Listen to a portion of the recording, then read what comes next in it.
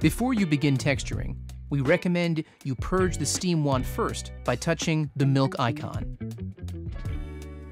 Touch it again to stop the steam delivery. Begin with fresh, cold milk.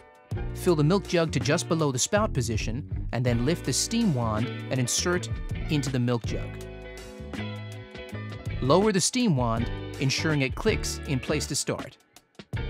Touch the milk icon. The screen will display the temperature of the milk as it heats.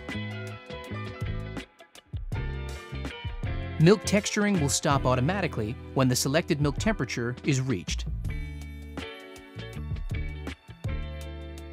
Lift the steam wand to remove the milk jug, and then wipe the steam wand and tip with a clean, damp cloth.